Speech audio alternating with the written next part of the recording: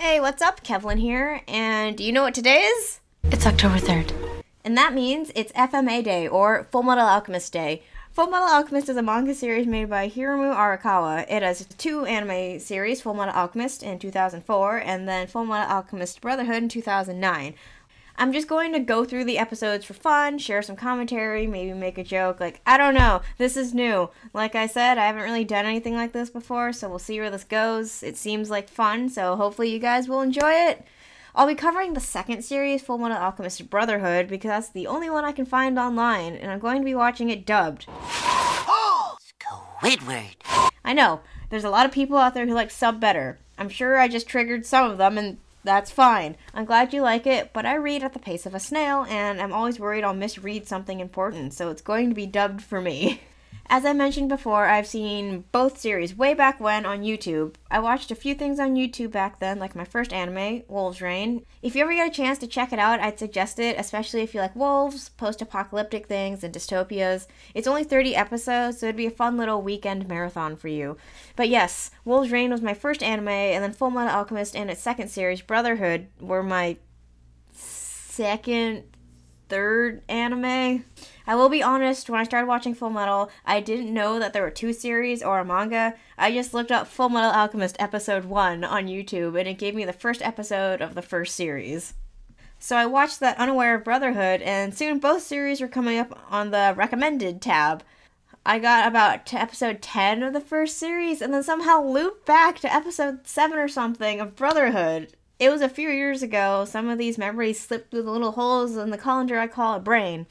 But yeah, the water spilled onto the pages and the series started blending together, and I ended up finishing Brotherhood first and then learned that there was a first series and went back to watch that one.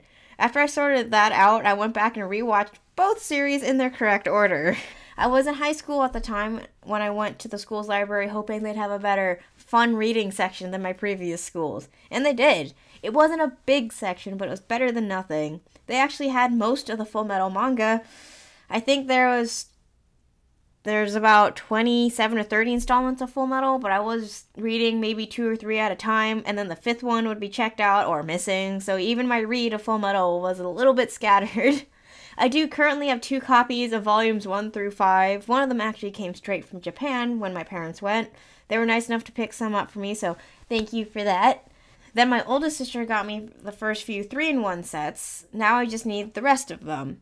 I kind of want the fancy ones. These ones. Maybe one day. But until then, I have to fill my bookshelves with Warrior Cats books.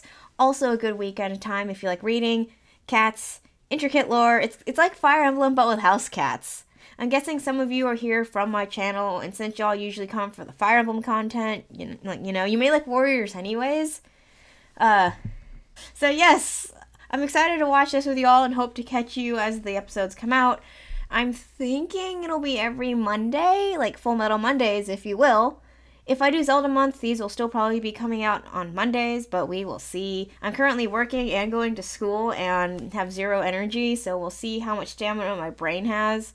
Plus, it's also hot. It's like 110 outside and 85 degrees inside. So if I don't melt into a puddle, I'll be seeing you guys for the first Fullmetal review. Until then, you guys have a good one.